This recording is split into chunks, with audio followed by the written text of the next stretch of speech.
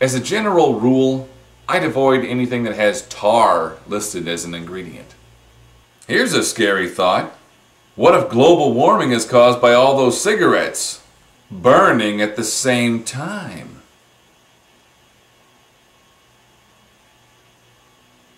Have you ever put your ID in your cigarette case, gone somewhere, and then left it behind?